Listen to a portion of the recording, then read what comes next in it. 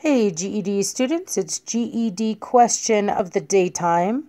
It looks like we are looking at the graph of a line here, but what do they ask us about this? The question they ask are, what are the coordinates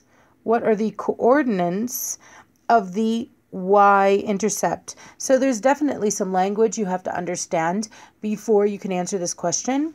First of all, when I ask about coordinates, coordinates is like the address of a point.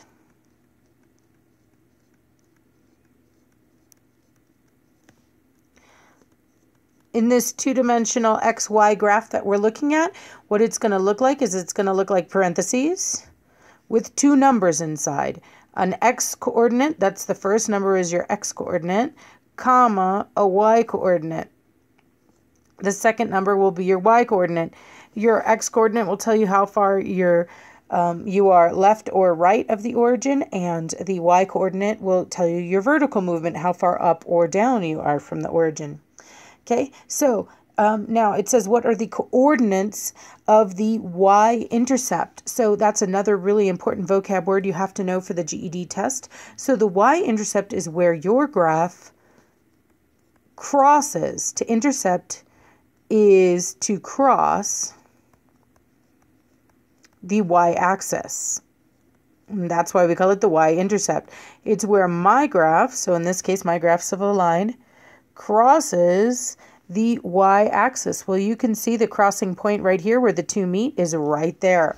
So that's what they're asking me to do, is find the coordinates of that point right there, the place where they cross. So let's take a look at that point. You can see that from the origin, I've gone up. Now, be very careful. A lot of students tell me, oh, look, if I count the boxes, I went up 1, 2.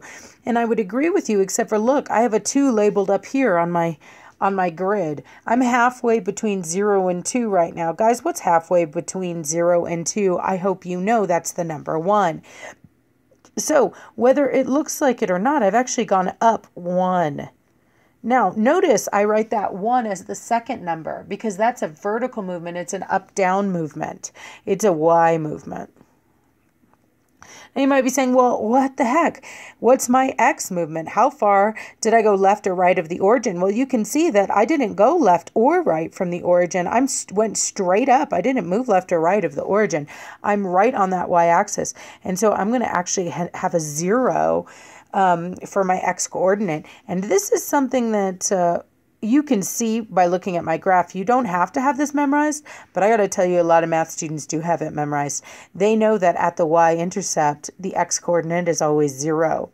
And if you have that memorized, it makes your life a little easier, especially later in math. But even if you don't, you ought to be able to see that from my graph.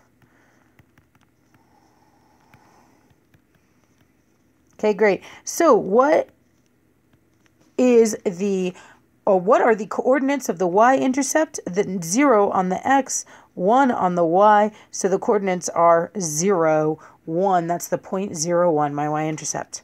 Great. If you have any questions about this or anything else, drop them in the comments and I'll be happy to answer them.